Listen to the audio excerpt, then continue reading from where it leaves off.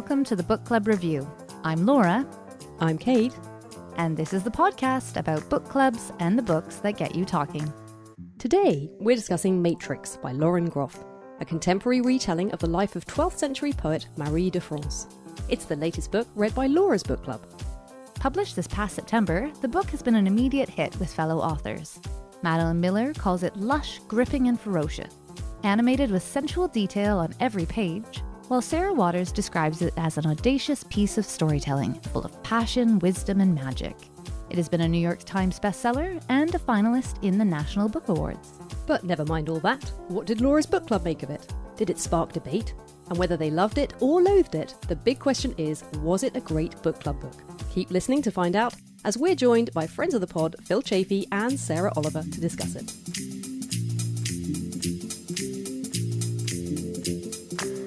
Phil, Sarah, great to have you back in the shed. Great to be here. Nice to see you again. Inspired by the Booker show where we had drinks and snacks, I just thought, wow, this is really nice having drinks and snacks. So we've got a Breton, it's called Le Père Jules, and it's a pear cider that we're drinking, which felt like the appropriate tipple. From a monastery. I don't know if it is from a Oh, you made up monastery, that but it detail. looked like sort of a bit monkish. I'm agreeing so- with the detail. Yeah. We're sipping on that. Meanwhile, it's the evening here. Laura's having a dry lunchtime over there in Vancouver. Sadly, very sadly.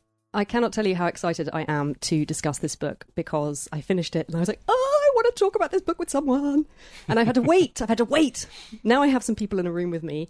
First of all, Laura, how did your book group come to choose this one? Well, I was the decisive vote on this one. I raised it. You know, sometimes at the end of book club, we're in a bit of a rush. So I said, ooh, I really think we should read Lauren Groff's Matrix. I was already booked in to hear her speak at the Vancouver Writers Festival. And I knew that Phil was very, very keen to read it. So when I messaged the rest of the group, Phil hadn't been able to attend. He was the first to be like, yes, thank you. I'm so excited. Do you want to tell us what it's about? Goodness. It is a story about Marie de France, who was a 12th century poet. And in fact, that is all we know about her. There is no other information on the historical record. So Lauren Groff's starting point was to imagine who was this woman who had the education and the resources to write these very beautiful lays. She was definitely of the court, and that is the case here with our fictional Marie de France. But in this case, she's been exiled from the court. Eleanor of Aquitaine has sent her away, and she is now to be the abbess. Is she an abbess in the first instance? She's sent there to be the prioress. The prioress turns out to be like the kind of deputy. Yeah. And so we meet Marie de France just as she has been exiled from court, and she is to be the prioress of this run-down abbey with very little resources. The nuns are actually starving, and Marie de France is only 17 years old. She grew up in France. She grew up under the auspices of these amazing women in her life. Her connection to Eleanor of Aquitaine is quite bleak with a modern lens put on it. Her mother was raped by a relative of Eleanor of Aquitaine. A bit unclear. Phil and I talked about this in book club. Prince, a king. But at any rate, she is this child whose royal heritage comes from an act of extreme violence against her mother. And yet nonetheless, she is raised by this powerful mother and these powerful aunts. And she comes from this unique legacy. And then she ends up in court, but she is a misfit there. She's not actually all that welcome. And she gets sent off. So we meet her just as she's coming through the rain by herself to this crumbled down Abbey somewhere in the English countryside. And then the story goes from there, doesn't it? It does. But before we get into it, let's listen to a clip. The audiobook is published by Penguin Audio and narrated by Adjoa Ando. Later that morning, after the meeting, Marie goes into the warming room of the kitchens where her nuns are sitting upon their stools with the books they are meditating over in low murmurings. Among the nuns at the Abbey, only Marie practices silent reading. And every time she does, it makes Godda shiver and protest shrilly at her witchy magic. Yet if there is no inner reading, how can there be any inner life? Marie thinks, and imagines the cold, blowing desert that must stretch inside her sub-prioress. The obidentiaries sit closest to the fire in order of rank, and the child oblates shiver, farthest from the fire, nearest the cold. Marie closes the door behind her and does not move to take her seat in the place of greatest heat, but feels the chill wood against her back. When she will step forward, the nuns will hear of the new plans. She will share what she has been given. For now, she savours the vision inside her. The light through the windows is watery and angled so that it shines through the breath of the nuns as they read aloud, the rising breath silvering, the streams of word made visible, word transformed to ghost as it rises from these mouths. The noise in the room is a low, sweet hum without pause, the voices mixing so beautifully that the impression is not a tapestry of individual threads, but a solid sheet, like pounded gold. With their heads bent over their books like this, their words palely shining, she understands that the Abbey is a beehive, all her good bees working together in humility and devotion. This life is beautiful. This life with her nuns is full of grace. Marie sends a prayer to the Virgin in gratitude. And then she steps forward. They are stirred from their reading to look up at her. They see the remaining radiance of this day's strange woman-tree vision shining out of her, and it casts itself like the light of a fire upon their raised faces. She begins to speak of her newest vision. I missed that from my intro, didn't I? That she has visions, and it's these visions that propel the Abbey forward. Under her leadership, she grows it to be something quite different from what it was when she arrived. It's absolutely a book that is centred on this character of Marie. It travels from her early childhood all the way through to the end of her life. She is the focal point. She is the thing through which everything else spins. One of the things I really loved about this book was it seems like a straightforward linear narrative in a way, you know, girl down on her luck is sent to this awful abbey in the sticks and then kind of makes good, uses her intelligence and her abilities to gradually improve the place until she has it running really successfully, and then continues to improve things and to extend her power in order to create this amazing, safe community and this haven for these women who are in her charge.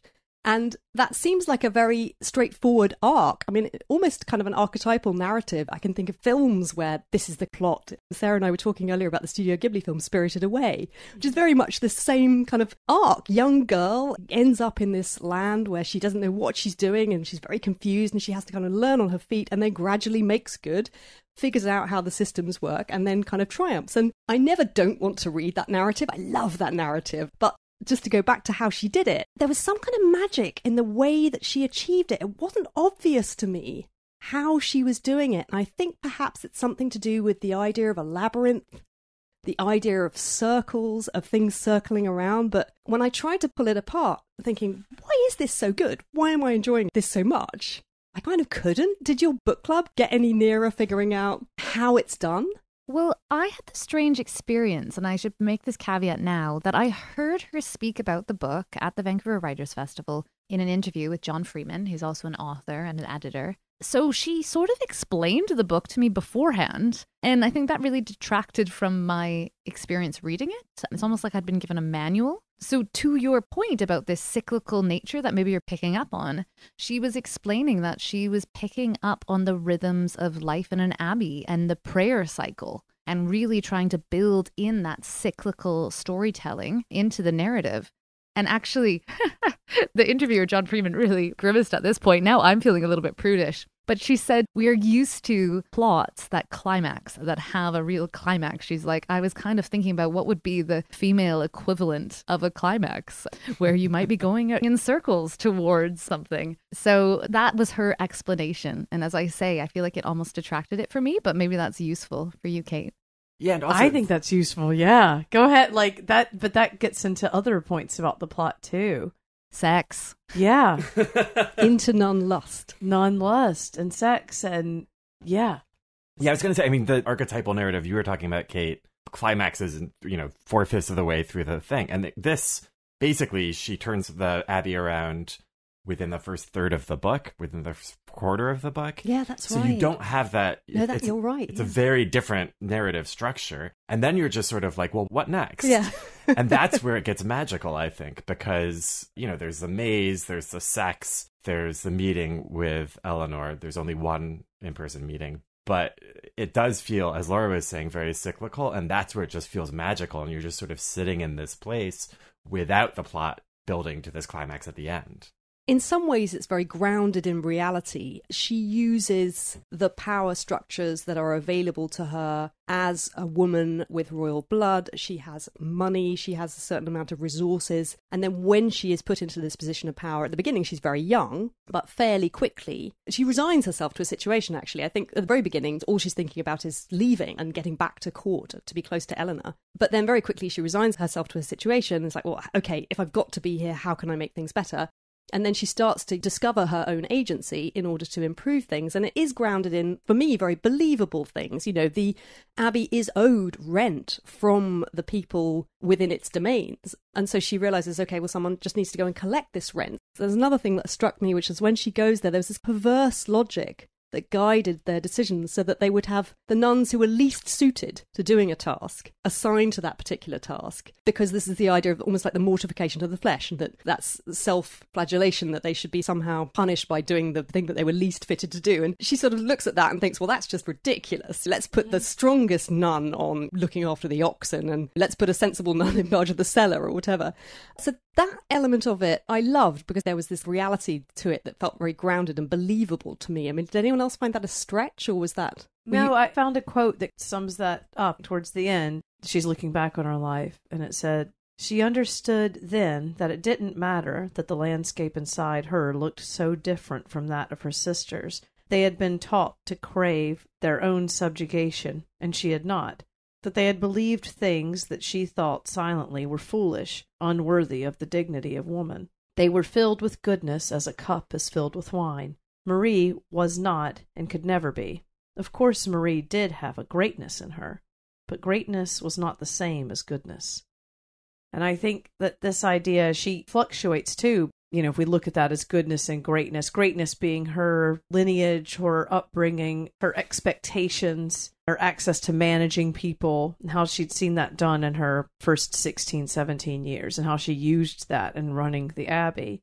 What I love about it, and what's cyclical about the book, and what plays with the archetypal, you know, constant growth, is that she reflects often. And I loved seeing how she came to new decisions and challenged herself in her leadership. I really liked seeing that. So you're right, like she built up the Abbey, Phil, and that was all done towards the beginning.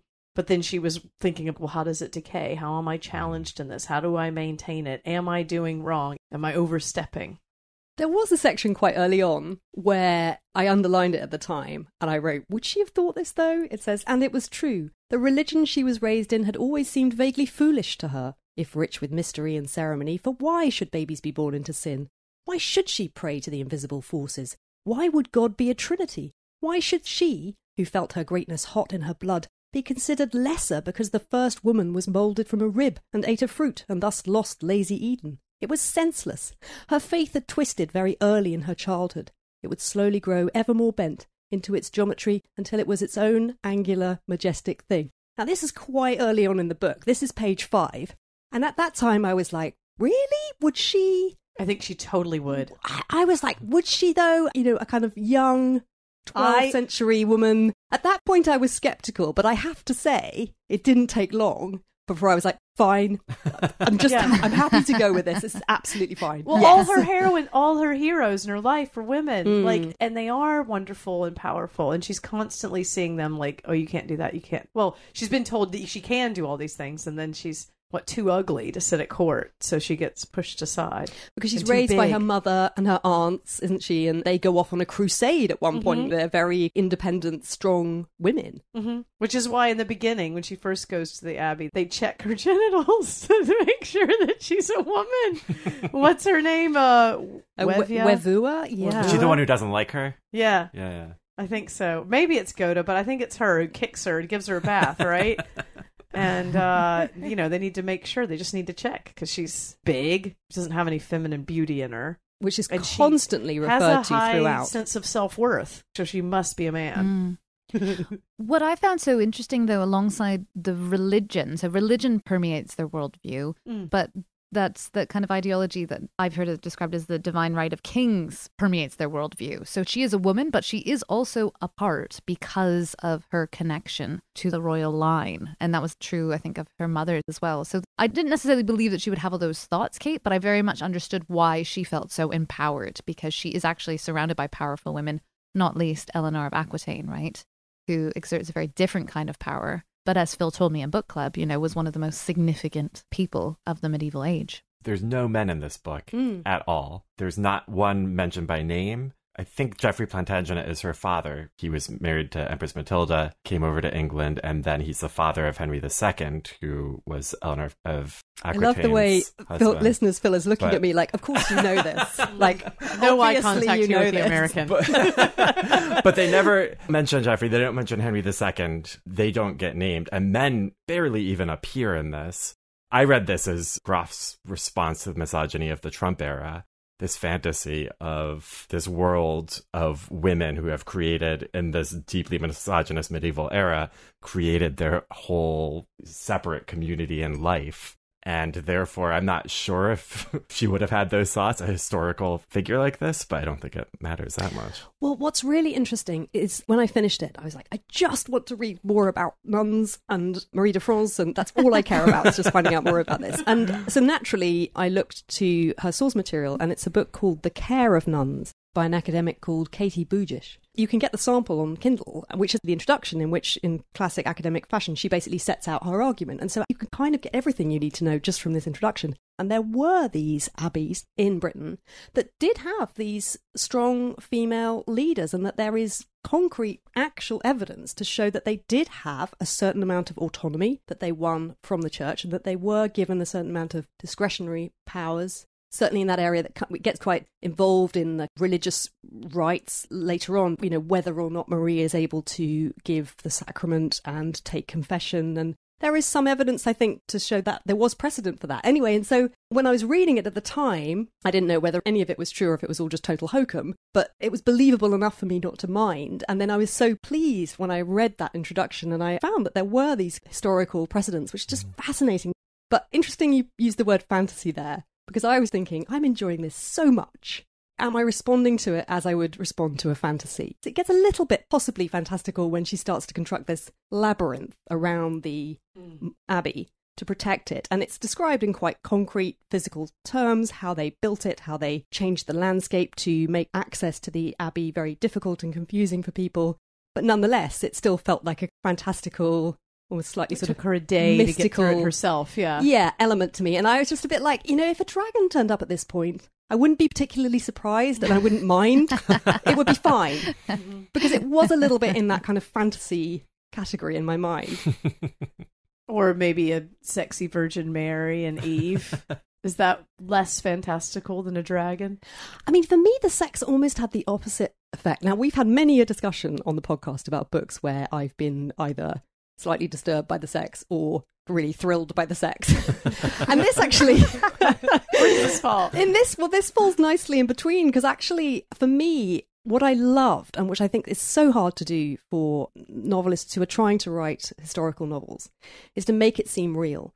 And I love the way that she grounded it in this world of physical sensations and touch and taste and smell. And to me, the sex was very much part and parcel of that. If you had this group, this enclosed community of people all living together for many, many years, it just made total sense to me that there would be attractions, and it felt very natural and real. And I think it is fairly explicit, isn't it, that Marie herself is attracted to women. There's a clear relationship she has with her maidservant at the beginning, and it felt a little bit that she had made a point of this attraction towards women being something that was part of Marie. But overall, I almost felt the sex didn't feel particularly like lesbian attraction. It just felt like human attraction. Because the women were there, I could totally imagine falling in love with a woman if there were no men around and you were just a normal living, breathing human being with sexual urges. Do you know what I mean? That just made it nicely accessible to me. I was like, yes, I probably would also fall in love with a hot nun. Absolutely. And you sort of, if you're going to have a fully homosocial environment, The question is, how are they not having sex? And so, of course, you have to. But I do think a huge plot point is she's in love with Eleanor of Aquitaine. With her, right? with Marie, So definitely. Marie herself is, I think, pretty gay. Yeah, no, absolutely. Agreed. Yeah. Yeah. And I think it talks about that. I think there are people who might just be, Nest, the woman who runs the infirmary, The infirmatrix. will help people feel the release of climax. And I think for her, it's more of a bodily function. She's not, for example, I don't think she's attracted to Marie, but then someone comes who she is attracted to, and then she has a partnership with that person, and she shuts down shop. Yeah, the servicing ends. Yeah, it's very upsetting.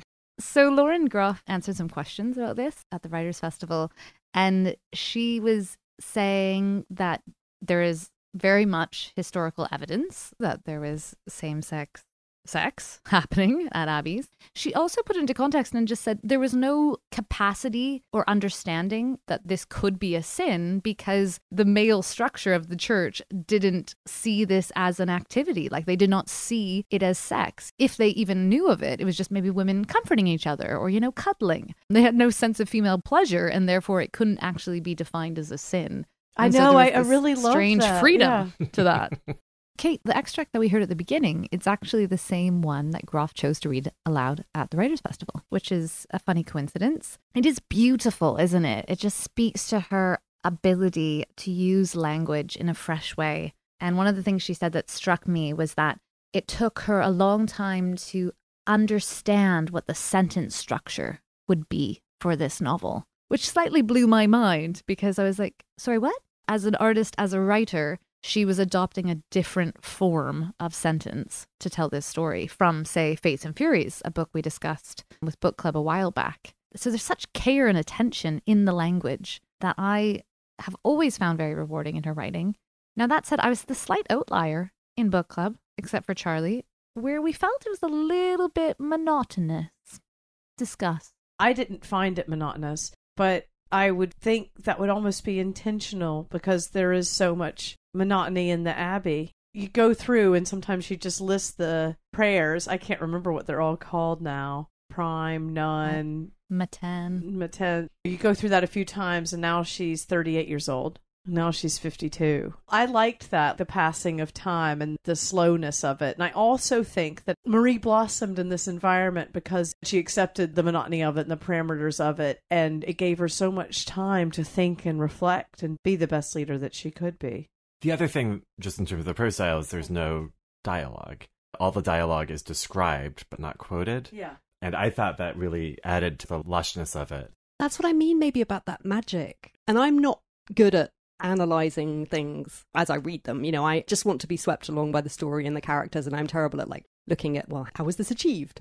But even when I did almost slightly go back to it with a point of looking at it to try and figure out how she'd achieved it, to me it just felt, I really felt this is a writer who is so good, and she's getting better and better and better, I feel, with everything that she writes. It was one of those books where I enjoyed the story and I loved the characters, but there was also huge pleasure in the way it was done and the excellence of that. That was just really a joyful experience.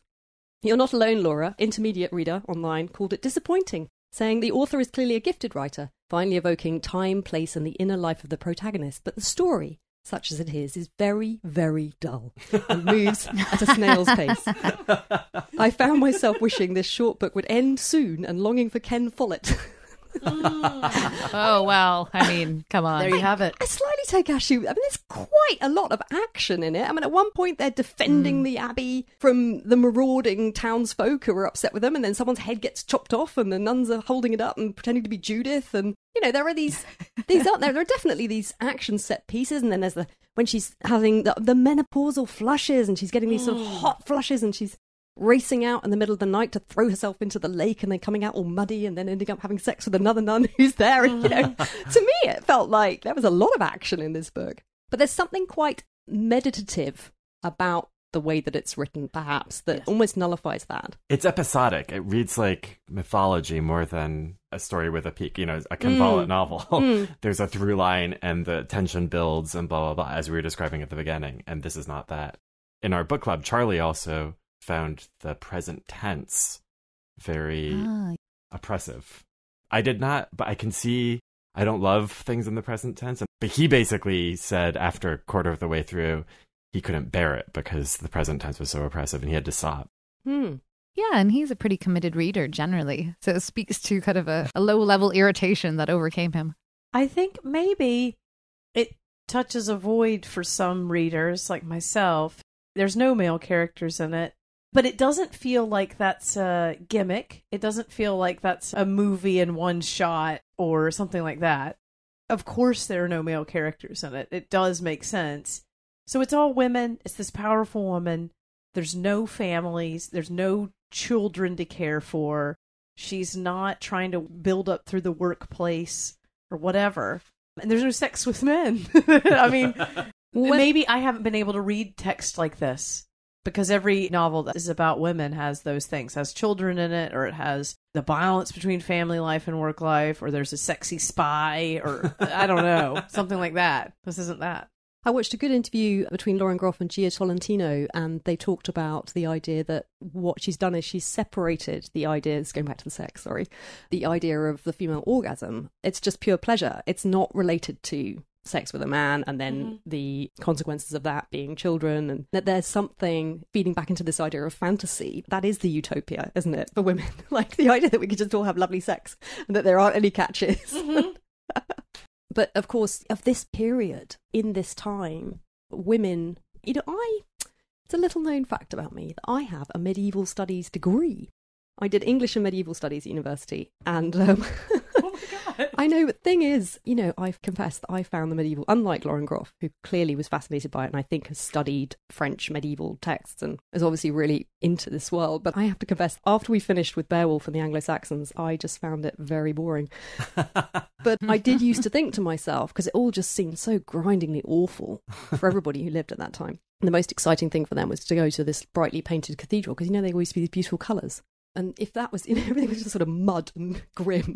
And if that was going to be the highlight of your life, was going into the painted cathedral, I don't know, it always just seemed very dispiriting to me. But I used to think to myself, if I had to live back then, it seemed to me the best option would be to be a monk in the scriptorium, and you get to be sitting there doing these lovely manuscripts. As a graphic designer, I thought, oh yes, that would be, I didn't know I was going to become a graphic designer, but that appealed. And then obviously, if you couldn't be a monk, then to be a nun. Even then I thought that was probably your best bet. But yeah, this fantasy of this female community that's enclosed, that's safe, that's flourishing, that has a strong leader, that's protected.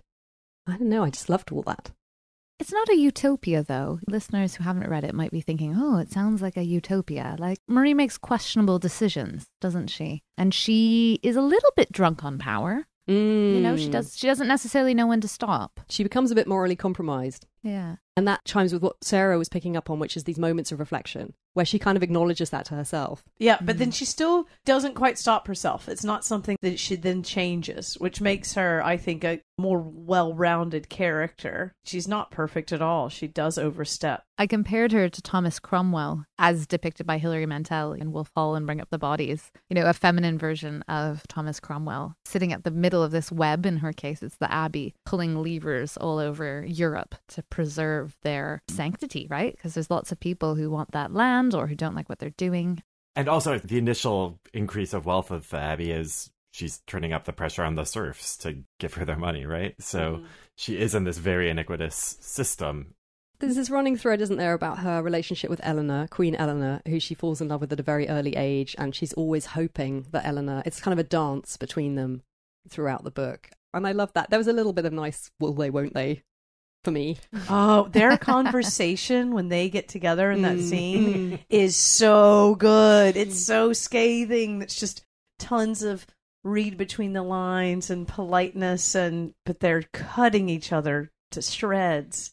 Going back to the online reviews, Roman Claudia gave it 2 stars, said, I would venture to say that the less one knows of Marie de France and her writings, the easier it might be to fall into this book. In fact, the hook of Marie de France is precisely that, a hook on which to hang a story that could have been about any modern fantasy of a powerful medieval woman's life. It doesn't really touch base with what we learn about the real Marie from her writings. And John Anderson agrees and said Groff needs to tighten her narrative and decide whether she's writing a historical novel or a feminist dream text. I mean, I thought it was interesting. It seemed like where people were having issues with it, people who maybe knew a lot about this period or were more familiar with the source material were finding it frustrating that it wasn't accurate enough. I very much felt, especially having heard her speak about her research and the work that she did, that she absolutely knew what she was talking about and that she had done a ton of research and was very expert in her subject matter. And to me, it felt very much like what she, as a novelist, had chosen to pull out and what she'd chosen to leave behind. It's not trying to be a real account because nobody knows. That's the brilliant thing. I think that's a fair point, though. I don't know anything about this time period, really, and I really enjoyed it. But I do see there's a constant argument of historical fiction, is how much can you fictionalize something, especially if the fictionalized version becomes more prevalent than the primary text, then you're rewriting history. She's so far removed, right? She's not anybody's grandma or whatever. That, the complaint's a bit more muted, but if she were my grandma, I might be upset with some things. I was going to say, the false note for me came towards the end when she gestures towards the present day and climate change. It's not that it shouldn't be there, but, the climate crisis is in the headlines all the time. So then to find it at the end of my 12th century fictional novel, I was just like, oh, come on, Groff. Really? Can we not just spend some time here back 800 years ago where it wasn't a thing?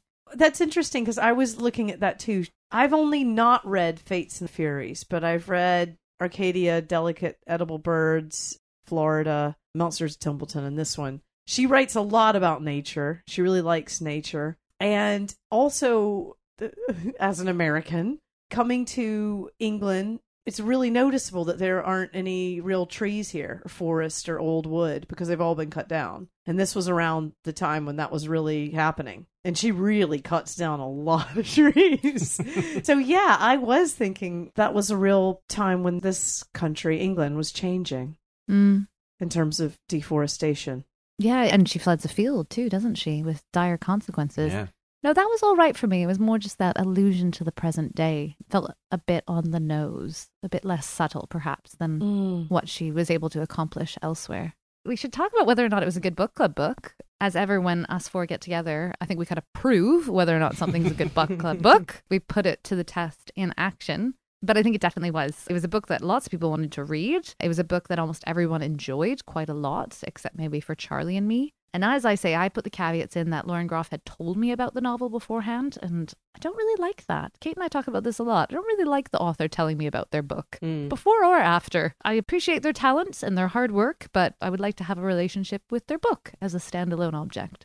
And then also I was reading really quickly, and surely listeners will understand from the conversation that this is a book where you should take your time and be wrapped up in that flow to appreciate it. Oh, I don't know. So I think I was reading it in bed. I'd sort of stolen away from my family. I read upstairs in my room because that's the only place I can go where people leave me alone. And then my husband came in and started quite ostentatiously, I felt, packing for this trip that he was going on the next day. So he starts throwing things in the suitcase. And then I could hear the other children yelling at each other in the living room. And then our youngest howling and coming up the stairs. She didn't see me, but she was just standing in the doorway. Like she didn't know where I was. And I just found myself able to keep reading. I was just like, you know what? Hiding behind your because labyrinth. it's exactly the opposite of where you are. That's what's attracting us to this text. Until someone literally tears the book out of my hands, I'm going to keep reading. Well, of course, when I looked online, it was very, very easy to find lots of positive reviews. Caroline Lawrence calls it genius, saying, I've never read anything like this, and I loved every sentence. As an author of historical fiction, I especially loved the mud and fleas and miasmas and excess of humours, also the passions, visions, food, clothing, rituals, animals, relationships, and battles. It's books like these that make me want to write more. Brava, Lauren.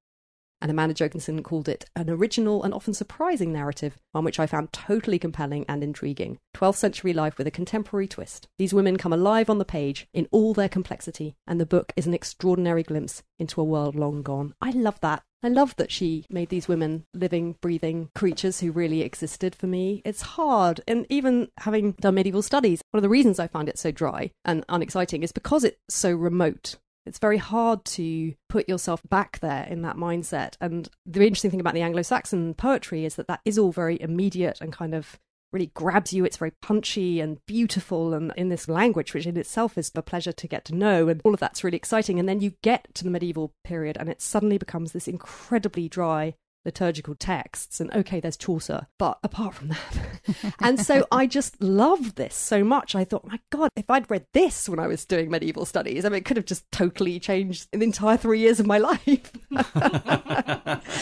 I'd got very into my nuns. For me, it was a total pleasure. I loved it for book club. I just think it's the perfect length, and it has so many layers to dig into. I mean, we could, I feel, easily talk about it for another hour. Absolutely. Very happily. Yeah. So well done, Phil, I should say, for making your book club read it, which then made me read it. I think I probably would have got around to it eventually, but it's nice that this really nudged it up the agenda for me.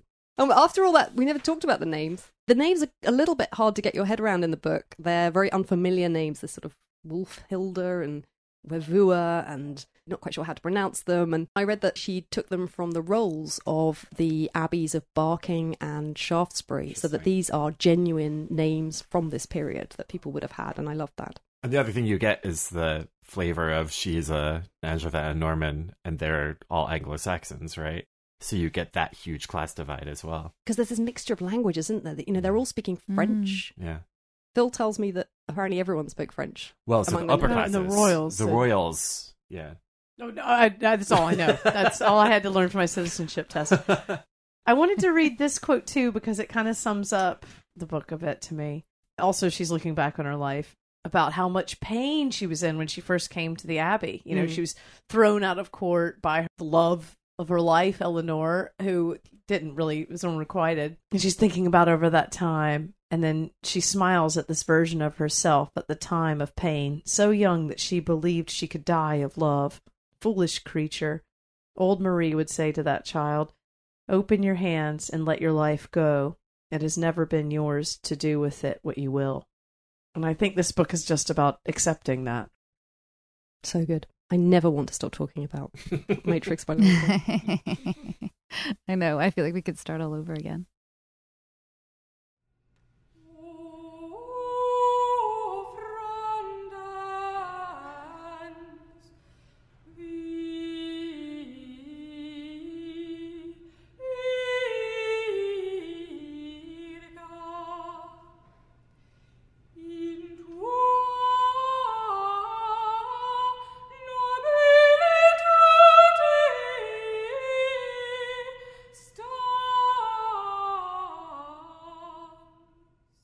Inspired by Matrix, here are some more books for your next book club read. Laura, do you want to go first? In book club, I mentioned this, and it is The Western Wind by Samantha Harvey, which The Guardian describes as a deft medieval whodunit. What I remember most about this fairly thin novel is the setting, which is 12th or 13th century Somerset, a small village in March, and it is cold. And it is wet, and it is muddy, and it is grey. And Kate, I think you said it, why would these poor human beings who had to live through these conditions? Oh, you're saying maybe you had wanted to be a nun. Well, if you wanted to be a nun, surely, you know, if you're going to be specific in your daydream, you'll want to be thinking about like the south of France rather than medieval England, where there was no protection from the weather. Anyway, it's Samantha Harvey's fourth novel, and it very, very much captures the miserable conditions. Also the claustrophobia, because you would not leave your village. You might know 150 people or less, and that would be the extent of your social circle. And the story here is that a pivotal citizen has died. They've been caught up in this free-flowing river, and they're trying to find out what happened. And if it was suicide, the consequences of that would be huge for the individual's ability to reach heaven. Where would they be buried? Hence the deft medieval whodunit. There's this sense that they need to find out what has happened. And our main character is John Reeve, the priest. And he's being tasked to find out what happened. He's talking to everyone. He's walking around this wet, damp, miserable village. It's also the structure of time in this novel is a bit different. There's a lot to discuss. I think it would be a great book club book and would take people out of modern day into a different time where we can imagine living ourselves, even with great trepidation and dread. I have a copy of The Western Wind. I just pulled it off my shelf, which I got because you recommended it before. Yeah. I saw it in the Oxfam bookshop, but I haven't got around to reading it yet. Once again, I'm thinking, oh, it sounds so good, I must read it. Well, you're in the mindset. Yes, now is the time. Sarah, how about you? I was just thinking about more Lauren Groff. Some of the setting of this book reminded me of Arcadia, which is her novel about a utopia that some people try to put together. I think in the 70s, in it, there's a birthing center, and it's through the eyes of a little boy who narrates it, and you kind of go through his life. But like the setting of The Matrix, it's an enclosed community. There are things about it that are wonderful, and then there are things about it that are quite awful in that community and how it goes awry. So that's just an interesting place to go next. But I would say, even though I really enjoyed this, I have usually found her short stories to be better than her novels. Huh. And I really loved Florida. I love nature. I love being outside. And Lauren Groff just does a great job with that. You're taken to a different place. I mean, you're always in Florida, but you're taken to a very different location and different characters every time. And it's just beautifully written. And I'd recommend just sitting down with Florida, especially in the winter. It's an escape. I do love a short story collection for book club too, because there's lots of different threads to unpick. How about you, Phil? What have you got for us? I have a tome to recommend.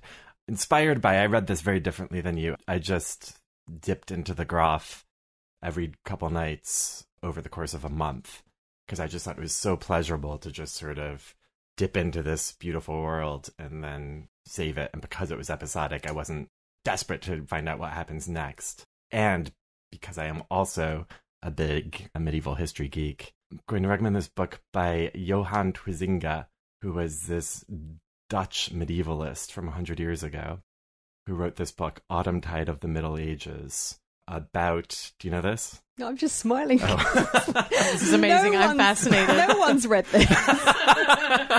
Except Phil. It's something I've been dipping into for a couple of months. It was recently retranslated, and Leiden University Press put out this beautiful edition of it. This is not about the exact same period. It's about Burgundy in the 14th and 15th century. This looks like it's a bit of a coffee table book. It's about basically 1,000 pages long. It's got a bookmark. But it's also absolutely gorgeous. And it's filled with, I mean, his descriptions, he's talking about the culture and the society of Burgundy in the 14th and 15th centuries, but there's poems in there. And then the edition itself is just every page filled with these beautiful prints and manuscript illustrations. Yes. Yeah. So I recommend this, not on Kindle. It's an investment, but it's one of my favorite books, and it's absolutely gorgeous.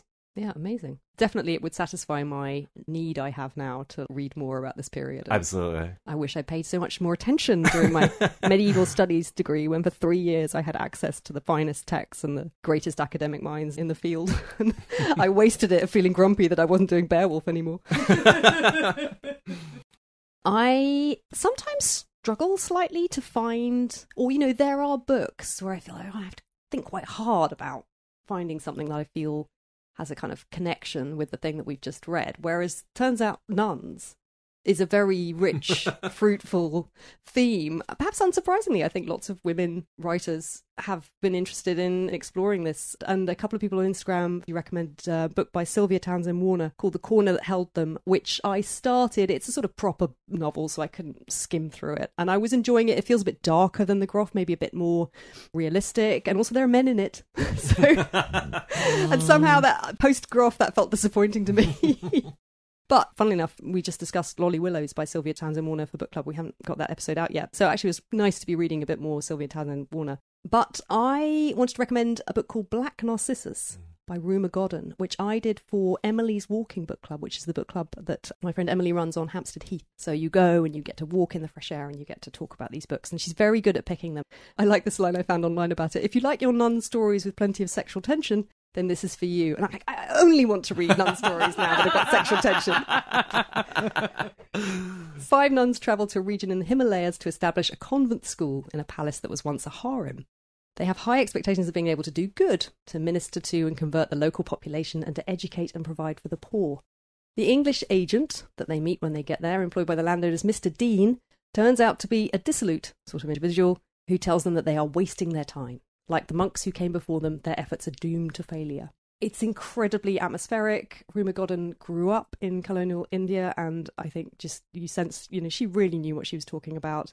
The dynamics between these people coming in, these Westerners with all these ideas about religion and saving people, and then the local environment that they're coming into is just brilliantly nuanced and very well done. There's a lovely bit of simmering sexual tension between Mr. Dean and the main nun, Clodagh.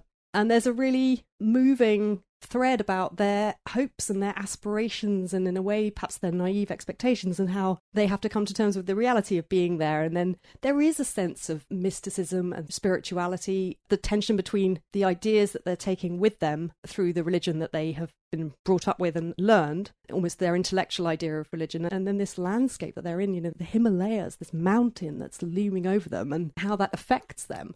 It's really good, and it made for a great book club book because, again, there's just lots there, and it's quite a good story. I also was recommended by Elizabeth Morris, who's been on the pod before, who writes the Crib Notes newsletter, and my friend Chrissy Ryan, who was here for our Booker episode. So I was with those two, and they said, you must read this book called Margaret I by Danielle Dutton, which I'd never heard of. They both said it's brilliant. And you know what? They were right. It is so good. It's a work of historical fiction about an interesting, eccentric poet, philosopher and writer in the middle of the 17th century, Margaret Cavendish. She was married to William Cavendish, who was a duke. She came from this aristocratic background and she married well, so then she was in a position of affluence.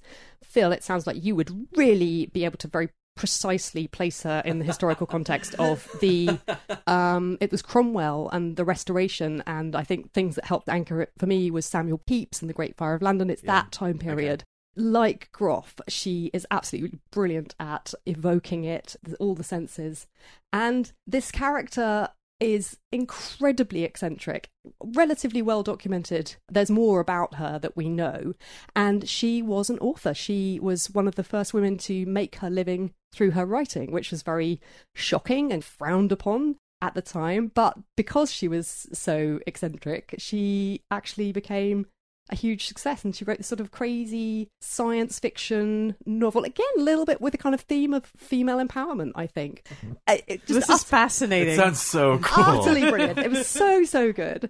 Hannah Greendale, reviewing it over Goodreads, calls it a melodic portrait of an unconventional woman who boldly destroyed the shackles of sexism and braved social criticism in exchange for the freedom of being her true self. And I mean, I only want to read about this right now. And this book was so great. And I was just like, how can I never have known about... Where was I? Was I in a cave when it came out? It came out in 2016. She's American. The author? What's the author's name again? Danielle Dutton. But I mean, LitHub, they knew about it. They nominated it one of their 20 best novels of the decade or something. So I just... And Chrissy and Elizabeth, who were a lot more switched on than me. Anyway... They told me, I read it, it's amazing, I now pass it on to you. I think it would be so great for book club. If you're not doing Matrix, you should do this. Is it less than 1,000 pages? Oh yeah, did I not say? It's really short, it's like 120 pages. Oh my God! Yeah, when you finished Autumn Tide of the Middle Ages... I'm going to say the gold bookmark is like on page 15. Johann Huizinga. You can read Margaret I. That's all for this episode. Our book recommendations were The Corner That Held Them by Sylvia Townsend Warner, Florida by Lauren Groff, Autumn Tide of the Middle Ages by Johann Huizinga, Black Narcissus by Rumer Godden, and Margaret I by Danielle Dutton. The Book Club Review podcast is produced and edited by me, Kate Slotover. Our audiobook was kindly provided by Penguin Audio, narrated by Ajoa Ando, and available for download from online audiobook retailers. Our musical interlude was, of course, O Frundens Virga by Hildegard von Bingen, 12th century German Benedictine abbess and polymath, active as a writer, composer, philosopher, mystic and visionary. If you enjoyed this show, check out our website, where you can find our archive of over 100 episodes to browse through. Everything from reading Proust with the Proust Book Club, to discussions of bestsellers like Where the Crawdads Sing, and lesser-known gems from the backlist. If you'd like to see what we're up to between episodes, follow us on Instagram or Facebook at Book Club Review Podcast, on Twitter at Book Club RVW Pod, or email thebookclubreview@gmail.com. And if you're not already, why not subscribe to us on iTunes or wherever you get your podcasts. If you like what we do, please do take a moment to rate and review the show. It helps other listeners find us. Better yet, tell a friend. If you enjoyed this episode, pass it on, share it with someone else that you think might enjoy it too. But for now, thanks for listening and happy reading.